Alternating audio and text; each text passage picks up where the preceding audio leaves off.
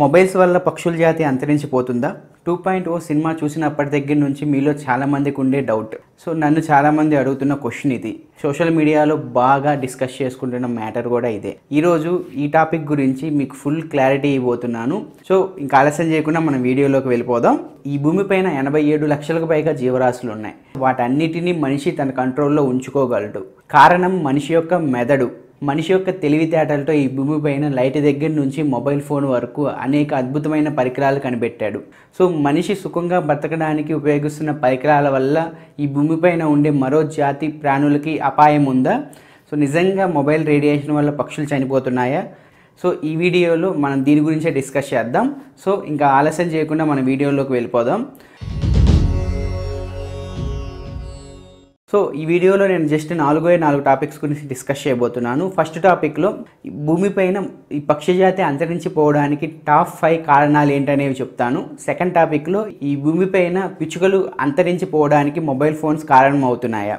ఇంకా థర్డ్ టాపిక్లో అసలు మొబైల్ ఫోన్స్ వల్ల పక్షులు చనిపోతున్నాయి అనడానికి ఏమైనా సైంటిఫిక్ ప్రూఫ్స్ ఉన్నాయా? సైంటిస్టులు దీని గురించి ఏమంటున్నారు? ఫోర్త్ టాపిక్లో అసలు ఈ పక్షి జాతి కాపాడడానికి మనం తీసుకోవాల్సిన జాగ్రత్తలు ఏంటి? సో ఈ 4 టాపిక్స్ గురించి డిస్కస్ చేసి నేను ఈ వీడియోని ముగిస్తాను. ఇంకా ఆలస్యం చేయకుండా ఫస్ట్ టాపిక్లోకి వెళ్ళిపోదాం. ఈ భూమిపైన 10,000కి పైగా పక్షి జాతులు ఉన్నాయి. వాటిల్లో 10% పక్షి జాతులు మాత్రమే అంతరించిపోవడానికి దగ్గరలో ఉన్నాయి.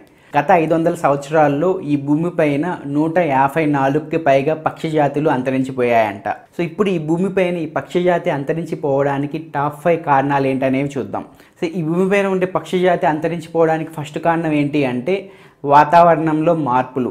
వాతావరణంలో వచ్చే మార్పుల వల్ల కొన్ని పక్షి జాతులు మరణిస్తున్నాయి. ఇంకా క్లియర్గా చెప్పాలంటే భూమి పుట్టినప్పటి దగ్గర నుంచి ఇప్పటి వరకు మనకి చాలా రకాలుగా వాతావరణం చేంజ్ అవుతూ వచ్చింది. ఆ వాతావరణానికి అలవాటు పడిన కొన్ని జీవరాశులు మాత్రమే ఈ భూమిపైన బతికున్నాయి. ఆ వాతావరణానికి తట్టుకోలేక ఎన్నో రకాల జీవరాశుల జాతులు అంతరించిపోయాయి సరైన ఆహారం లేకపోవడం వల్ల.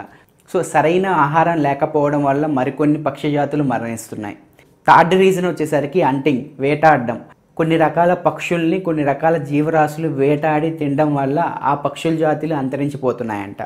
అండ్ ఫోర్త్ రీజన్ వచ్చేసరికి ఈ వాతావరణంలో ఉండే విషవాయువులు. మన వాతావరణం రోజు రోజుకి కాలుష్యం అయిపోతుంది. వాతావరణంలో రకరకాల విషవాయువులు వెలువడుతున్నాయి. ఆ వెలువడుతున్న విషవాయువుల వల్ల మరికొన్ని పక్షి జాతులు అంతరించిపోతున్నాయంట. 5వ కారణం వచ్చేసరికి రీప్రొడక్షన్. సో కొన్ని రకాల పక్షి జాతులు వాటి సంతానాన్ని ఉత్పత్తి చేయలేక వాటి జాతి అంతరించిపోతున్నాయంట. ఇవి పక్షి జాతి భూమిపైన అంతరించిపోవడానికి టాప్ 5 కారణాలు. ఈ భూమిపైన పక్షులు అంతరించిపోవడానికి టాప్ 5 కారణాల్లో మీకు మొబైల్ ఫోన్ ఎక్కడా కనిపించదు. ఫ్యూచర్లో మేబీ ఈ లిస్ట్లో మొబైల్ ఫోన్ రేడియేషన్ యాడ్ అవ్వచ్చు, అవ్వకపోవచ్చు. ఇప్పుడు మనం సెకండ్ టాపిక్లోకి వెళ్ళిపోదాం. మొబైల్ ఫోన్స్ వల్ల, మొబైల్ రేడియేషన్ వల్ల ఈ భూమిపైన ఉండే పిచ్చుక జాతి అంతరించిపోతుందా? జనరల్గా చాలామంది ఏమనుకుంటారంటే ఓన్లీ మొబైల్ ఫోన్స్ వల్లే పిచ్చుక జాతి అంతరించిపోతున్నాయని చెప్పి అనుకుంటూ ఉన్నారు. అది చాలా తప్పు. ఇప్పటికీ ఈ భూమిపైన పిచ్చుక జాతి బతికే ఉంది.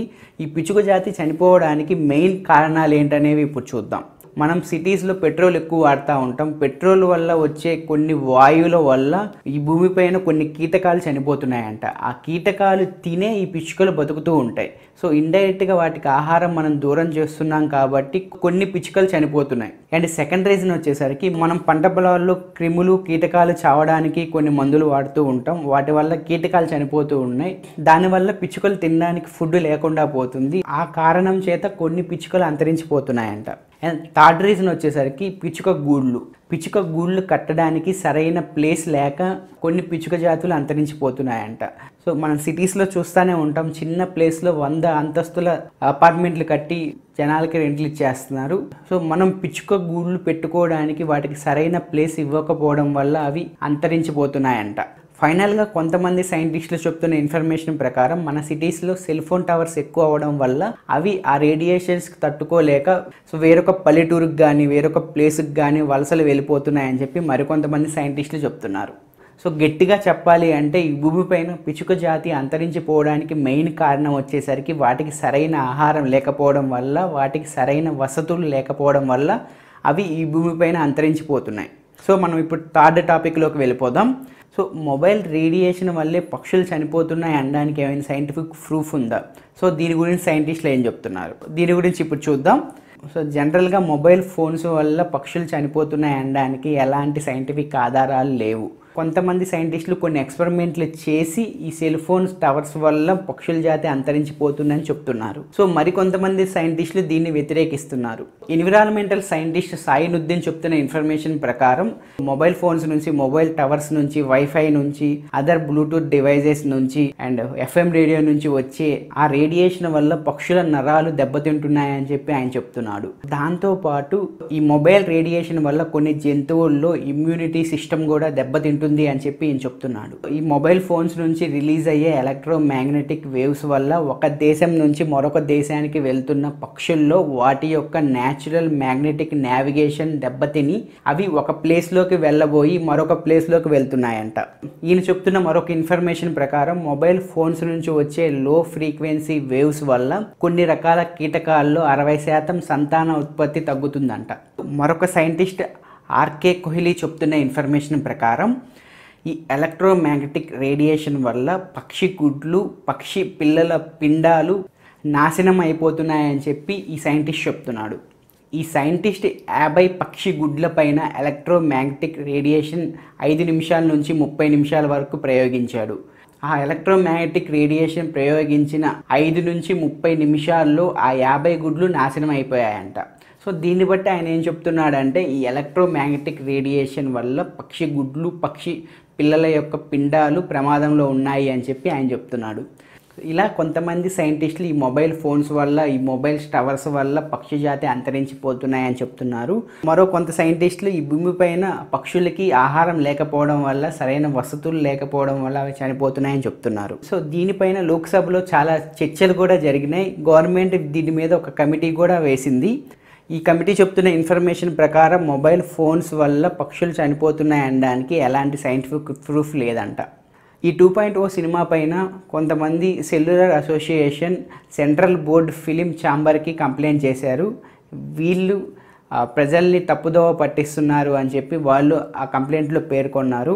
సో ఇప్పుడు నేను ఈ వీడియోలో కేవలం మొబైల్ ఫోన్స్ని సపోర్ట్ చేసి నేను మాట్లాడట్లేదు. సో మొబైల్ ఫోన్స్ వల్ల, మొబైల్ రేడియేషన్స్ వల్ల పక్షులకి ఎంతో కొంత హాని ఉంటుంది. సినిమాలో చూపించినంత భయంకరంగా మొబైల్ ఫోన్స్ ప్రభావం పక్షులపైన ఉండదు. ఫైనల్గా ఈ పక్షి జాతి కాపాడడానికి ఎలాంటి జాగ్రత్తలు తీసుకోవాలో చూద్దాం. సో నేను ఇందాకే చెప్పాను 10,000 పక్షి జాతుల్లో 10% పక్షి జాతులు ప్రమాదంలో ఉన్నాయి అని చెప్పి. ఏవైతే పక్షి జాతులు ప్రమాదంలో ఉన్నాయో వాటిల్ని ఐడెంటిఫై చేసి వాటి సంతానాన్ని ఉత్పత్తి చేయాలి. వాటి సంతానాన్ని ఉత్పత్తి చేయడం వల్ల ఆ జాతి పక్షులు అంతరించిపోకుండా మనం కాపాడవచ్చు. సెకండ్ వన్ వచ్చేసరికి ఈ భూమిపైన చాలా రకాల గవర్నమెంట్ ప్లేసెస్ ఉన్నాయి. సో ఈ గవర్నమెంట్ ప్లేసెస్లో కొన్ని ప్లేసెస్ని సెలెక్ట్ చేసుకొని వాటిల్లో పక్షులు ఉండడానికి సౌకర్యంగా, పక్షుల అవసరాలని తీర్చే ప్లేసెస్గా వాటిల్ని తీర్చిదిద్దితే చాలా పక్షులు వాటి అవసరాలు ఉన్నప్పుడు ఆ ప్లేస్కి వచ్చి వాటి అవసరాలు తీర్చుకొని మళ్ళీ వెళ్ళిపోతాయి. ఇంకా థర్డ్ వన్ వచ్చేసరికి ఈ భూమిపైన పక్షుల్ని కాపాడడానికి సైంటిస్టులు మరికొన్ని ప్రయోగాలు చేయాలి. సో ఆ సైంటిస్టులు ప్రయోగాలకి సరిపడా ఫండ్స్ గవర్నమెంట్ వాళ్ళకి ఇవ్వాలి. ఎందుకంటే మనిషి తెలివితేటలతో అద్భుతమైన వస్తువులు కనిపెట్టారు. అదే తెలివితేటలతో పక్షుల్ని కాపాడడానికి ఐడియాస్ కూడా కనిపెట్టే అంత కెపాసిటీ మనిషి బ్రెయిన్కి ఉంది అని చెప్పి నేను నమ్ముతున్నాను. అండ్ ఫోర్త్ వన్ వచ్చేసరికి ఈ పక్షి జాతిని కాపాడడానికి మన వంతు కృషి మనం చేయాలి. ఎండాకాలంలో తాగడానికి కొన్ని మంచినీళ్ళు లేక ఎన్నో రకాల పక్షులు చనిపోతున్నాయని మీకు తెలుసా? సో మనం తినేటప్పుడు అట్లీస్ట్ ఫస్ట్ ముద్ద అండ్ కొంచెం నీళ్లు బౌల్లో తీసుకొని మన ఇంటి ముందు కానీ మన మేడ పైన కానీ పెడితే అవి ఎంతో కొంత పక్షులకి వెళ్ళిపోతుంది. ఇంకా ఫిఫ్త్ పాయింట్ వచ్చేసరికి ఎవరైతే పక్షుల్ని చంపి తింటున్నారో వాళ్ళపైన కఠిన చర్యలు తీసుకురావాలి. ఇవి ఫ్రెండ్స్ పక్షుల జాతి అంతరించిపోకుండా మనం తీసుకోవాల్సిన జాగ్రత్తలు. పక్షి జాతి అంతరించిపోకుండా మీ దగ్గర ఏమైనా సొల్యూషన్స్ ఉంటే కింద కామెంట్ సెక్షన్లో రాయండి. ఇంకా ఫైనల్గా ఈ టాపిక్ గురించి కంక్లూజన్ ఇస్తాను. ప్రపంచవ్యాప్తంగా 500 కోట్లకు పైగా ప్రజలు సెల్ ఫోన్స్ వాడుతున్నారు. ఇండియాలో 65 కోట్లకు పైగా ప్రజలు సెల్ ఫోన్స్ వాడుతున్నారు. ఇండియా మొత్తం పైన 4.5 లక్షల సెల్ ఫోన్ టవర్స్ ఉన్నాయి. నేను రీసెంట్గా ఇన్స్టాగ్రామ్ ఓపెన్ చేస్తే చాలా మంది పక్షి జాతిని కాపాడమని చెప్పి ఫిలాసఫీ పోస్టులు పెడుతూ ఉన్నారు. ఇక్కడ గమ్మత్తైన విషయం ఏంటి అంటే వాళ్ళు ఆ పోస్టులు అప్లోడ్ చేయడానికి ఉపయోగించేవి మొబైల్ ఫోన్స్. ప్రతి మనిషి తనలో ఉండే లోపాలపైన కాన్సన్ట్రేట్ చేయకుండా పక్కన వాళ్ళ లోపాలని సరిదిద్దే పనిపైన కాన్సన్ట్రేషన్ చేస్తూ ఉంటాడు. ఇప్పుడున్న సమాజంలో మనిషి ఒక సెల్ ఫోన్ లేకుండా, ఇంటర్నెట్ లేకుండా ఒక్కరోజు కూడా ఉండలేడు. సో ఈ మొబైల్ ఫోన్స్ టవర్స్ వల్ల, వైఫై వల్ల, బ్లూటూత్ స్పీకర్స్ వల్ల, అదర్ ఎలక్ట్రానిక్ గ్యాడ్జెట్స్ నుంచి వచ్చే తరంగాల వల్ల ఖచ్చితంగా పక్షి జాతికి ఎంతో కొంత ఎఫెక్ట్ అయితే ఉంటుంది. కానీ 2.0 సినిమాలో చూపించినంత ఎఫెక్టివ్గా అయితే ఉండదు. దీనికి ఇప్పుడు ఫైనల్ సొల్యూషన్ ఏంటి అంటే, ఒకటి మనిషి సెల్ ఫోన్స్ కానీ, వైఫై కానీ ఇలాంటివన్నీ వాడకుండా ఉండకపోవడం, లేదా సైంటిస్టులు ఈ మొబైల్ రేడియేషన్ వల్ల పక్షులు ఎఫెక్ట్ అవ్వకుండా ఏమైనా ప్రయోగాలు చేసి వాటిని కాపాడడం. ఇప్పుడు ఈ వీడియో మొత్తం చూశారు. ఈ వీడియో మొత్తం చూసిన తర్వాత మీరేమనుకుంటున్నారు? నిజంగా మొబైల్ రేడియేషన్ వల్ల పక్షి జాతి అంతరించిపోతుందా? నేను ఇక్కడ పోల్ కండక్ట్ చేస్తున్నాను. అవును అంటే ఇక్కడ ఎస్ అని టైప్ చేయండి, కాదు అంటే ఇక్కడ నో అని టైప్ చేయండి, ఏమో చెప్పలేము అంటే నన్ను అని టైప్ చేయండి. చూద్దాం ఎన్ని ఓట్లు వస్తాయో. సో ఇది ఫ్రెండ్స్, మొబైల్ రేడియేషన్ వల్ల పక్షులు చనిపోతున్నాయా లేదా అన్న కాన్సెప్ట్. ఈ వీడియోలో మీకు మొబైల్ రేడియేషన్ వల్ల పక్షులు చనిపోతున్నాయా లేదా అన్న దానికి ఒక క్లారిటీ ఇచ్చానని నేను అనుకుంటున్నాను. ఒకవేళ ఈ వీడియో నచ్చితే ఖచ్చితంగా లైక్ చేయండి. ఎవరైతే పక్షుల్ని కాపాడమని మీకు పోస్టులు షేర్ చేస్తున్నారో వాళ్ళకి ఈ వీడియోని షేర్ చేయండి. తప్పకుండా మర్చిపోకుండా మన ఛానల్ సబ్స్క్రైబ్ చేసుకోండి, ఎందుకంటే ఇలాగే మంచి మంచి వీడియోస్ నేను మీకోసం తీసుకొస్తూనే ఉంటాను. This is your Kanth signing off. I will see you my next video. Thanks for watching. Tata, bye bye. Friends, మీకు ఇప్పుడే చెప్పాను ఇంటిపైన ఏదో ఒక ఫుడ్ కానీ, ఏదో ఒక ఆహారం కానీ ఉంచండి, పక్షులు వచ్చి తింటాయి అని చెప్పి. నేను రికార్డ్ చేస్తున్న ఈ వీడియో పక్కనే నాకు కొన్ని పక్షులు కనిపించాయి. అవి ఏం చేస్తున్నాయో చూడండి.